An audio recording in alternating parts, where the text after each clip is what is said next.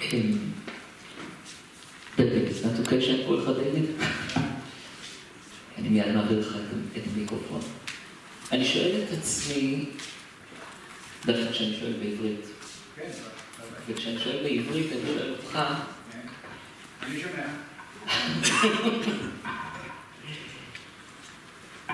על ההבדל שכשאנחנו שואלים את הרב זקס בעברית ובאנגלית, שהקהל הוא ישראלי ולא משנה מה המגוון הישראלי, וכשהקהל הוא הקהל היהודי בתפוצות, הקהל היהודי האמריקאי, בגיוון המיוחד שלו. באיזה מובן הוא רלוונטי יהיה מחר? So, you can answer in English, of course. I'm going to answer in English, right. אם אני אנסה בעברית, זה ייקח הרבה יותר זמן. In terms of his future relevance, I want to take one step back to say something about what Professor Galbron said about fear of death. And I say this, I think, with the authority of a pulpit rabbi or a public rabbi that some of you may not know. So, I've had a brain tumor and I've had lymphoma. And both those times, I went through those procedures in front of my congregation. I appeared before them without hair. They knew I was sick. They didn't know if I would live. I didn't know if I would live. The hard part of that is obvious. The part that is not so obvious is you get enormous credibility, sympathy, your worth as a rabbi, in quotes, explodes because, my God, you got sick and you lived through it. All of that. Rabbi Sachs went through cancer several times. Virtually no one knew.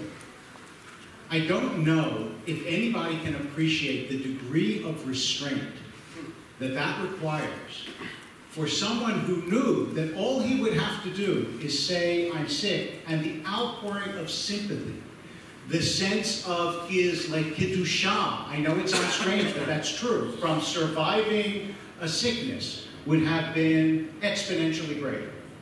That goes to the character question. And that's part of the reason that I want to say his relevance remains, because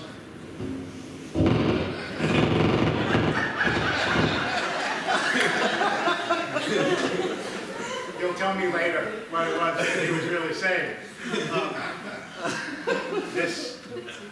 It's open, but it's not, it's on, but it's not on. I'll try this one. But this one's on too. The reason that I think he remains is in part because people remain for their work and for their persona. Now, if you are an empty persona, you disappear. You can think of a lot of celebrities that were very famous in their day, and you ask their kids, they have no idea who they are. But why do we still remember Viktor Frankl? Or why do we still remember Samson Raphael Hirsch? It's a product of both. The work and the person together can be lasting. And so I think that certainly in the diaspora, we are not favored with that many exemplars of Jewish life that speak to the non-Jewish world. The only other person in my time that I think is a comparable figure for very different reasons was Elie Wiesel. Wiesel was a deeply Jewish figure who spoke to the Jewish community first, but through that, to the world, right? It's just like that beautiful image that Cynthia Ozick gives. She says the shofar has a broad end and a narrow end. If you start off by blowing in the broad end, you get nothing. But if you start off by blowing in the narrow end, you get a sound everyone can hear. So Wiesel and Rabbi Sachs, they blew in the narrow end, and everyone could hear. That is it's a rare quality that you can make a tone from the shofar that is equally euphonious to the Jewish ear and the non-Jewish ear. That's really hard to do, as we all know. So his relevance in Israel, I am less qualified to speak about. I mean, I would, of course, because pulpit rabbis speak about everything, including things they have no idea about all the time. But in America, in the diaspora, I think very lasting, because I can't think of another figure other than Wiesel who had that tremendous capacity to speak the multiple languages of our tradition, such that, you know, it's just like Lo Yisagoy El Goy Chereb is what's up on the United Nations, and you think here is the most universal institution in the world, like it or hate it, and they choose a verse from Isaiah. When you speak Judaism properly, you speak the word.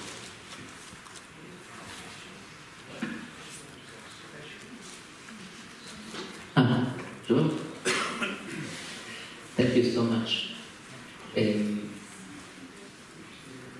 הדימוי של השופר בהקשר הזה הוא דימוי מעורר השראה גם בשביל מה שאנחנו עושים פה. אני חושב, וככה אני מעביר את זה כרגע לאדם, אני קורא לכם שמות פרטיים, שמתי לב.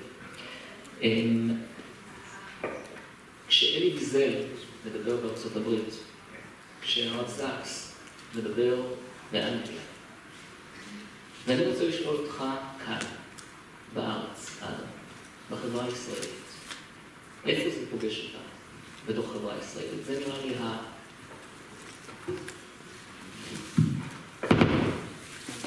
תודה. אני חושב שזה פוגש אותנו בכמה מקומות, וזה יישמע קצת מוזר בסביבה הפוליטית הנוכחית. כי יש תמורות בחברה הישראלית שממש לא באו לידי ביטוי בתוצאות של הבחירות, ואנשים יכולים לבוא ולהגיד, זה לא קיים, אבל אני חושב, זה קיים פה וזה קיים במקומות רבים. יש צמיחה, קודם כל, בארץ, של ציבור שאני קורא לו הדת הישראלית המתונה.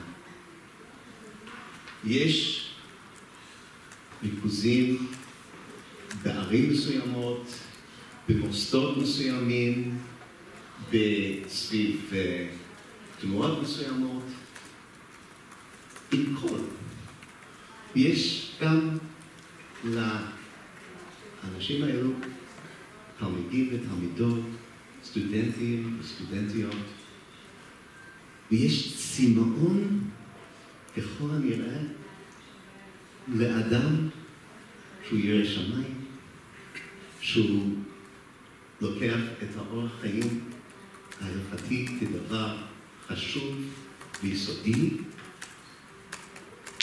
שיחד עם זה הוא מכבד כל אדם, שהמוסריות היא בתשתית האני שלו והמסרים שלו כלפי חוץ, שהוא צח והוא מרגיש בבית הן בעולם התלמודי, בעולם של מחשבת ישראל, ולא פחות בעולם של האידאות, בעולם הרחב. וזה נשמע מאוד ככה אנקדוטלי, אבל זה מדהים, אתה נכנס לדירות של זוגות צעירים בכל הארץ, לא רק הילדים שלי, חברים שלהם וכל מיני, ואתה פשוט, אתה מסתכל על המדף, ותמיד לפני 10 שנים, 15 שנים, רב קוק, עוד כמה, פתאום זקס מופיע בכל מקום, ולא רק בדירות, גם בבתי מדרש, בבתי מדרש של תלמידות חכמים, של נשים רבות שהיום לומדות תורה ברמה גבוהה, בישיבות הסדר, במכינות. כנראה, אני לא אומר שזה הרוב, ואני לא רוצה להגזים ולהגיד שהולכים בבת אחת להחליף את הצדדים הדומיננטיים, אבל יש קול מאוד חזק בציבור הדתי, צמאון למסרים האלו, וכנראה שהרספשן הזה הולך וגדל. אני חושב, ואני רק מוסיף 2 משפטים, שאם מסתכלים גם סביב פטירתו וגם דברים שמתפתחים בשנים האחרונות מאז, שיש גם כן ציבור שלא מתנהל לפי אורח חיים הלכתי, שמאוד מתחבר למסרים העקרוניים של הרב זקס, ופה אני קצת רוצה לעשות את הסגווי לעניין של נצחיות. הציבור הראשון, הרב זקס הבין שאם זה יהיה ספרים, זה יגיע לקבוצה מצומצמת. ותשימו את הדגש שלו על סידור, על מחזור, על הגדה, על תרגום של החומש, דברים יומיומיים מדי שבת ושבתו, דברים שמאפשרים, זה הדמיון להירש, דברים שמאפשרים חשיבה תמידית, חשיבה כל הזמן. אני חושב שזה היה ממש סוף מעשה במחשבה תחילה, איך לאפשר לאנשים לעשות את הנורמטיביזציה של הרעיונות שלו. אצל הציבור הרחב זה קצת יותר מורכב. ופה אני חושב דווקא לאקדמיה יש תפקיד גם לעולם הספרותי ולעולם המחשבתי, אבל בטח לאקדמיה יש תפקיד נורא חשוב להביא את הדברים האלו להכרה, להעמיק בהם, לאו דווקא להעתיק אותם, כי זה לא מה שקורה באקדמיה. באקדמיה אנחנו מנתחים, לומדים ובונים על הנצחיות של הרב זקס בציבור הרחב לעניות דעתי, לא יבוא לידי ביטוי דווקא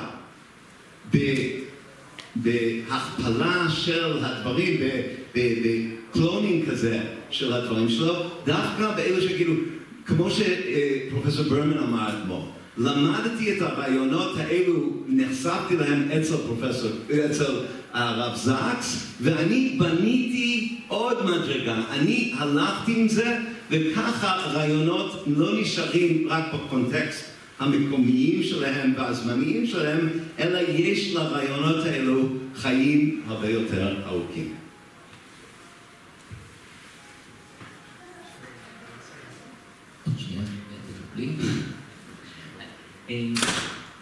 אני שואל את עצמי כשאני שומע אותך, אם יש להט למתינות.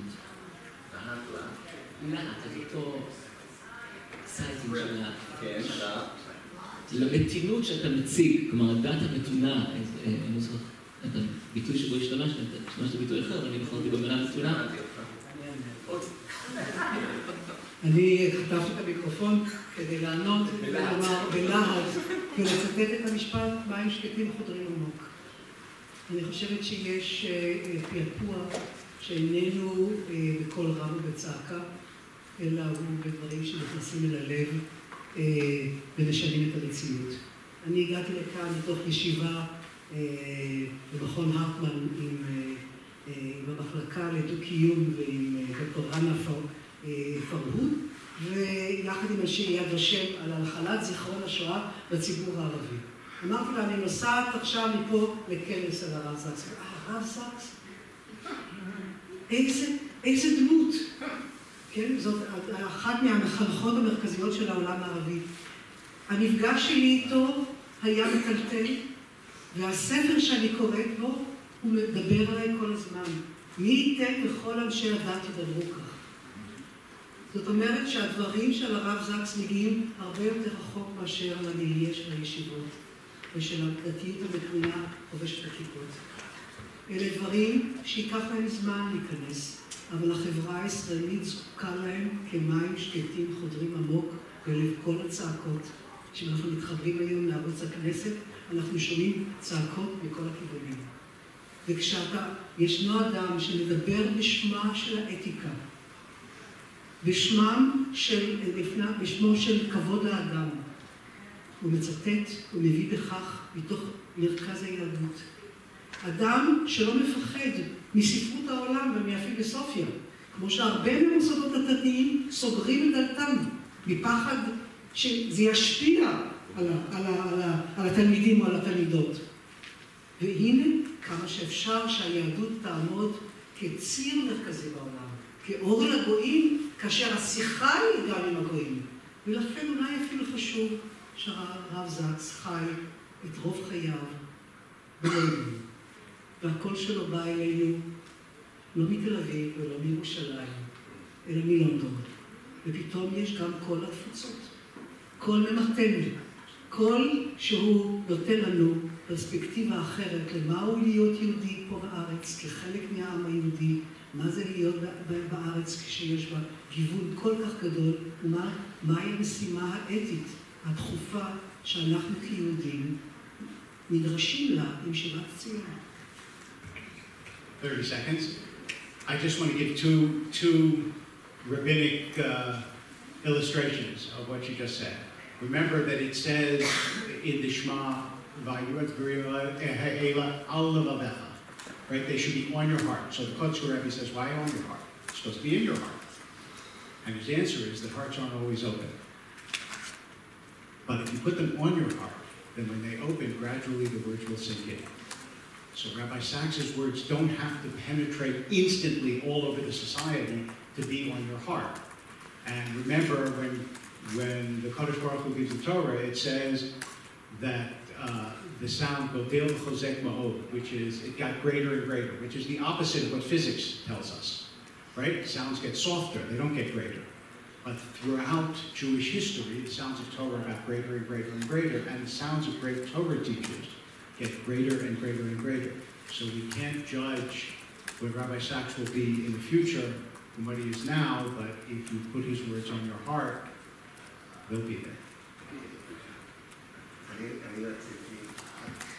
רציתי להגיב, מאוד אהבתי את מה שאמרת עכשיו מיכל,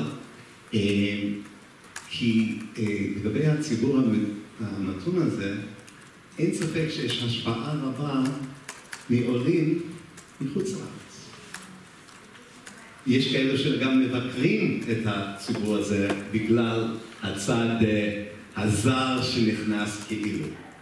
אבל במחקרים שלי ומה שאני רואה, ואני חוקר את זה בזמן האחרון, האנשים שבאמת משפיעים הם לא העולים, הם ילדי העולים ותלמידי העולים, שלוקחים רעיונות שאולי צמחו ונולדו בחו"ל, ועושים תהליך של ישראליזציה, של התאמה ותיקון או שינוי, כדי שהמסרים האלו יוקלטו בסביבה ולפי השפה והתרבות המקומית. אני רוצה להוסיף, ואולי אני בכלל לא חושב שזה היה הכיוון של הרב זקס, אני חושב שפה יש דווקא מקום שהדברים מוקלטים. יש ביטוי שלפחות באקדמיה מדברים עליו, זה יותר ויותר, זה דת ישראלית.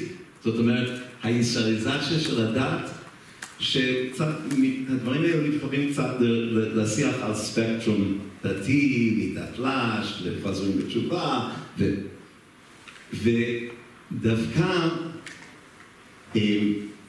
השיח של הזקס, שמאפשר לאנשים שאולי נמצאים, אני אומר באופן מטאפורי, עם רגל אחת בפנים ורגל אחת בחוץ, דווקא השיח שלו, שהוא לא אקסקלוסיבי, ההפך, שהוא אינקלוסיבי בשיח, מאפשר גם שיח ציבורי בין אנשים שנמצאים בכל גווני הקשת של החברה הישראלית, ולהצמיח בתוך העולם הריבוני של מדינת ישראל סוג של תרבות יהודית דתית ורוחנית נקרא לזה, שמאפשר איגודים או קואליציות שאולי בעבר נחשבו לבלתי אפשריים. ופה לעניות דעתי הספרים והרעיונות של הרב סקס יכולים לשמש תפקיד חיוני ועקרוני. יש פיתוי להצטרף לשיחה מהמקום שמנחה, של בעל דעה, אבל אני מניח את זה בצד, אני בכל זאת רוצה לשאול אתכם. זה מסתבר 3 אנשים מאוד אופטימיים. לא יודע אם שמתם לב, הם מאוד אופטימיים. הרב סקס, הוא אמר דבר על אופטימי. He said, I'm not an optimist, I'm hopeful. He said, because optimism means things are going to be good. Hopeful means you can work to make them better. So we're not optimists, we're just hopeful. זה דיוק חשוב.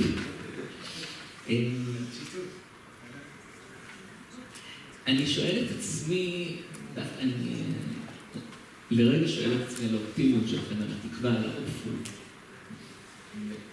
המקום הזה של מלאי התקווה.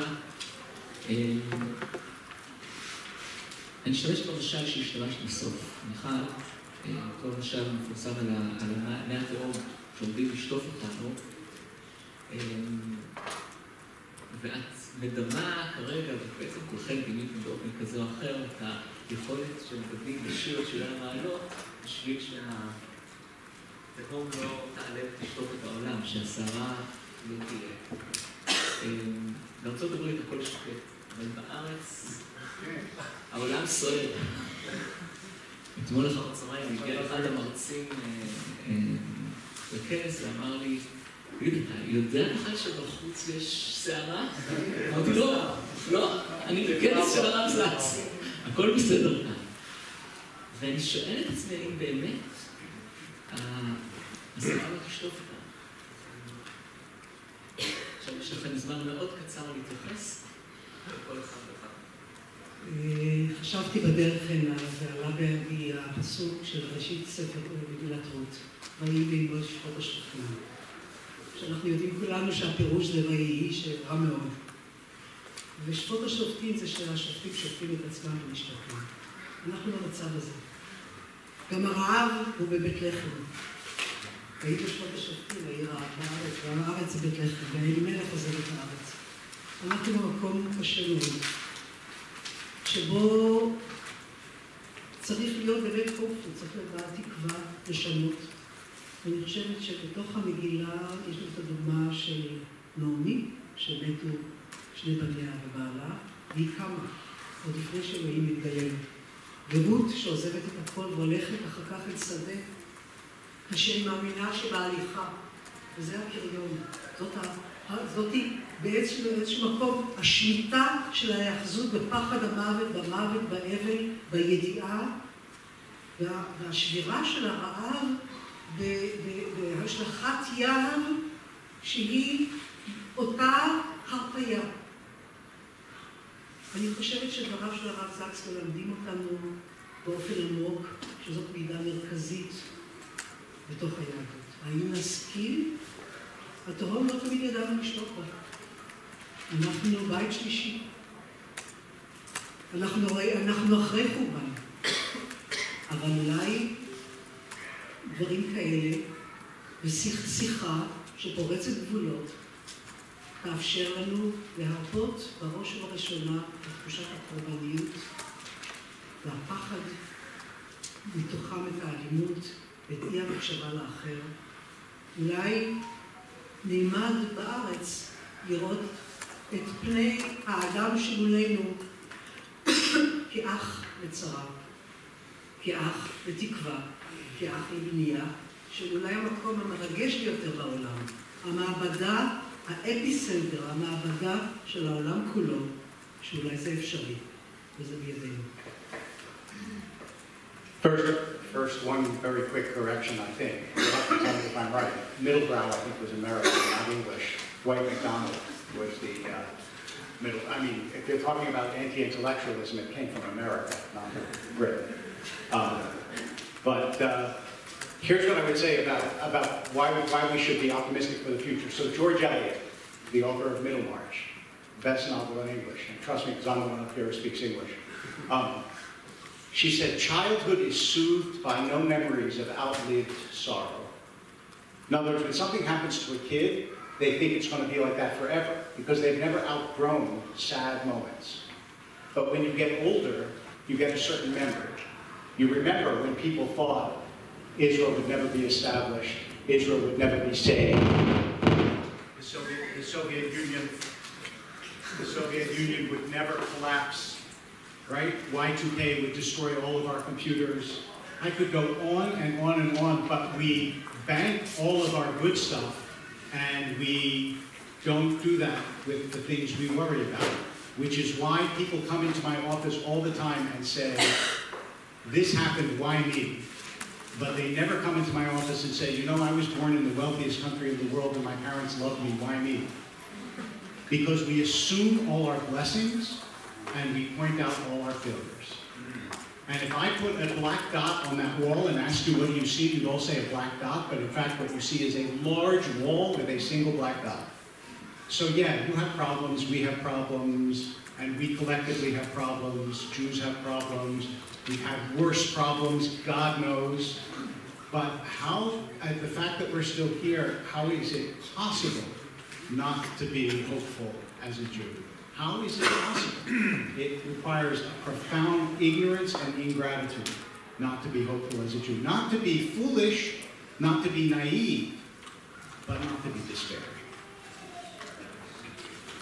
אני מסכים עם כל מילה שעכשיו. ברשותכם, ונתנו לי את זכות הדיבור לסיום לפני היושב-ראש בלבד. אני חושב שלחיות בצורה פסימיסטית שיטתית זה חטא הדטרמיניזם. זה אדם שמסתכל סביבו חושב, זה ברור, לאן הדברים הולכים. אני היסטוריון, אני מסתכל על העולם, אני רואה הרבה דברים קשים. אני רואה הרבה דברים טובים. אין לי אשליה שאני אוכל להבטיח את הדברים הטובים, אבל יש לי את הידע שדברים טובים קורים, ויש אנשים שגורמים לטוב לקרות.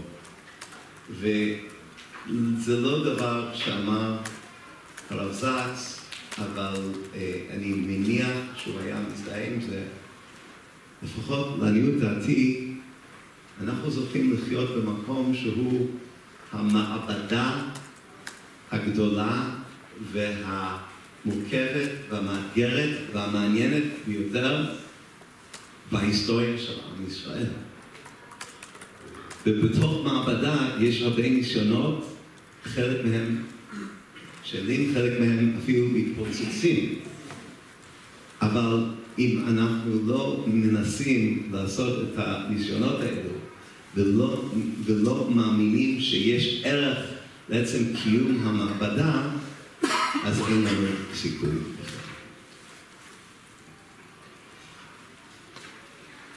בתוך המעבדה. אני רוצה לבקש מכם מה שביקשתי בהתחלה. אתם לא חייבים לענות, אבל בכל זאת. בזה נעשה את הסרט סיום. המטלה הראשונה הייתה לבחור טקסט אחד קצר, בלי להסביר למה, רעיון אחד קצר בלי להסביר למה, שאותו אתם יכולים להגיד מתוך הרב זקס.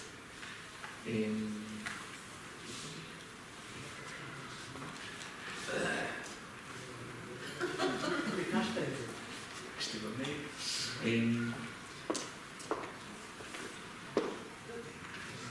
אז מילה אחרונה לסיום של כל אחד מכם.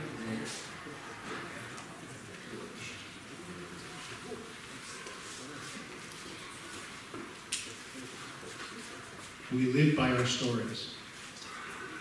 If we forget our stories, we're wrong.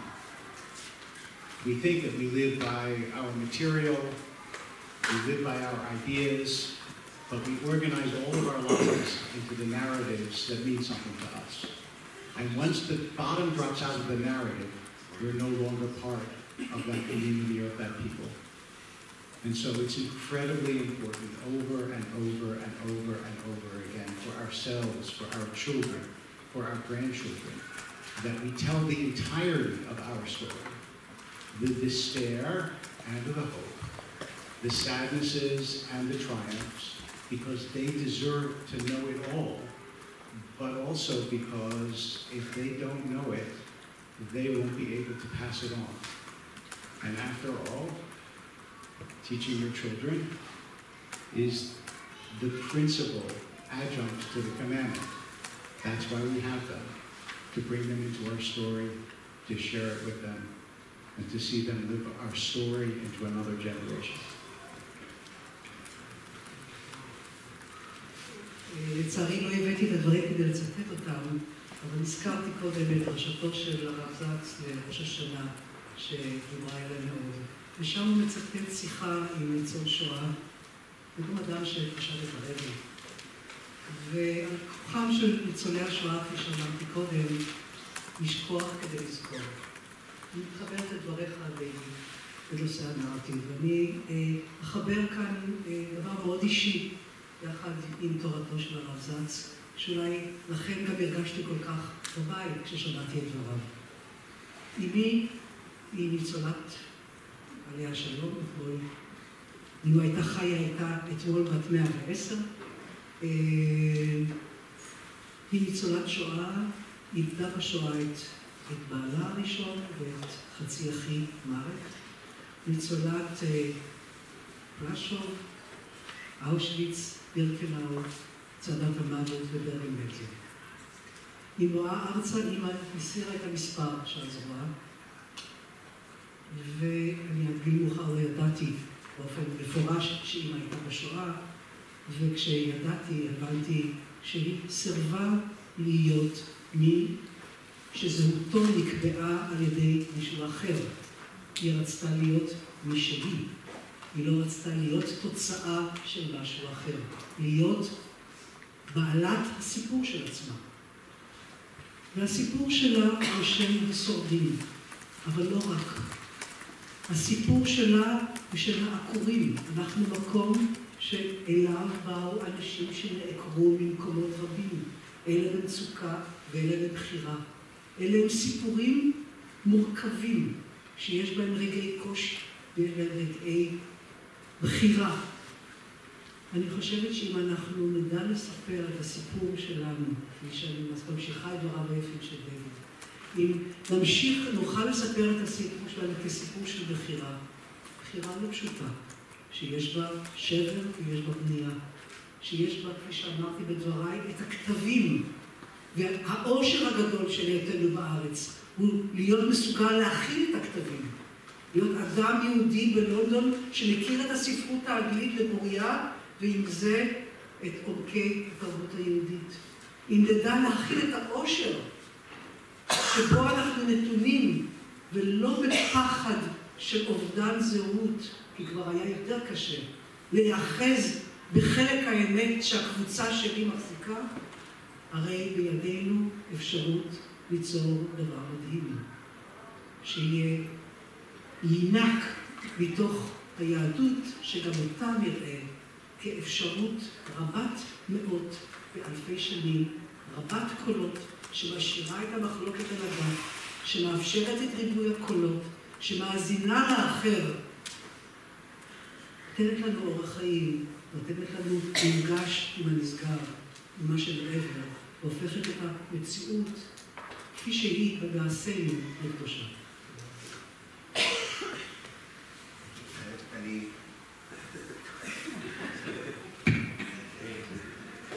אני ברשותכם קורא באנגלית קטע שנקרא אתמול, אבל זה לא רק הסיפור, הסיפור הוא יפה, אבל המילים האחרונות שאני מבקש שתקשיבו טוב עד הסוף.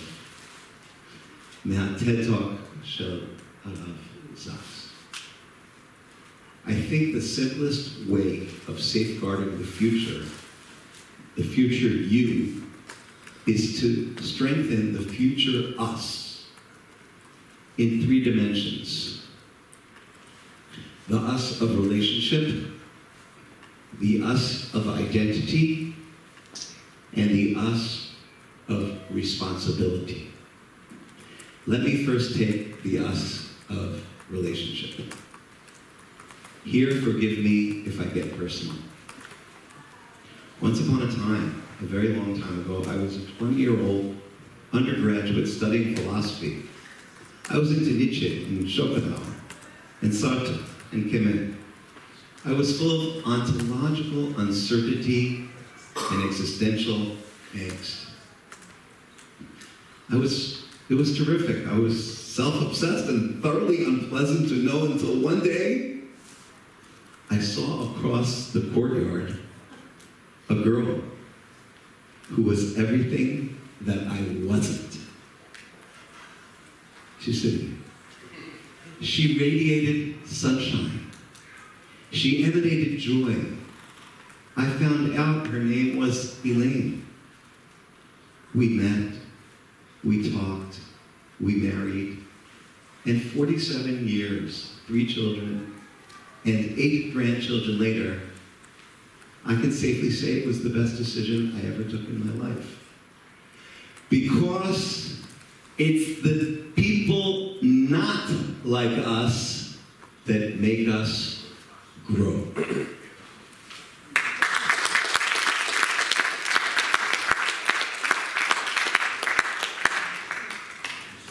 כשאלוהים קורא לנו, הוא אינו עושה זאת דרך של צווים כלליים. הוא לוחש את שמנו. והתשובה בתשובות, הקריאה הזאת, היא הפשוטה שבהם. תשובתו של אברהם, הנני.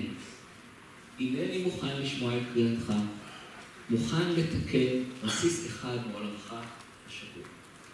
אני מאוד מאוד רוצה להודות לשותפים שלי פה לשולחן העגול, לאדם, שהוא בן בית פה במקום הזה, למיכל שכבר מתחילים להרגיש בת בית פה, ולדויד שהגיע באמת מאוד מאוד מרחוק להיות איתנו. אני מאוד מודה לך על המסע הזה הארוך להיות איתנו.